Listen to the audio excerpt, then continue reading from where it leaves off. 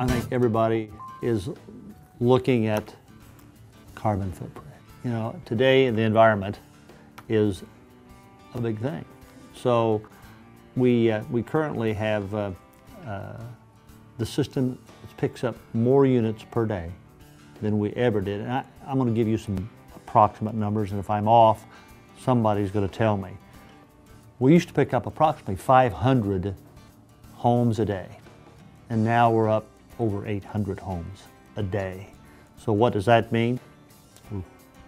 We're doing more, getting the job accomplished quicker, trucks off the streets quicker. That all, I think at the end of the day, gives you a better environmental air quality.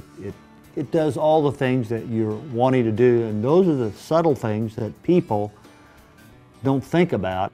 We automated our recycling program, and we went to a single stream program where it made it a lot easier for residents to recycle a lot more materials, cardboards, other things. Instead of having a 30-gallon square container, now they have a 64-gallon cart that a lot of them load up every week. So we're more eco-friendly through the fact that we're recycling quite a bit more, probably about 20% more.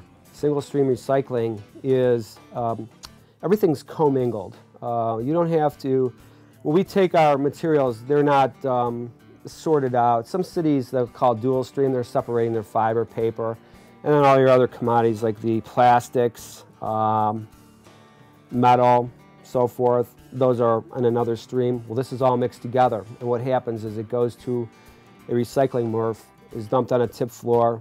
As far as ours is transferred now to a facility in North Canton, and then it's separated through mechanical devices and hand sorting at that point. And what it does, single stream recycling makes it a lot easier for residents to recycle.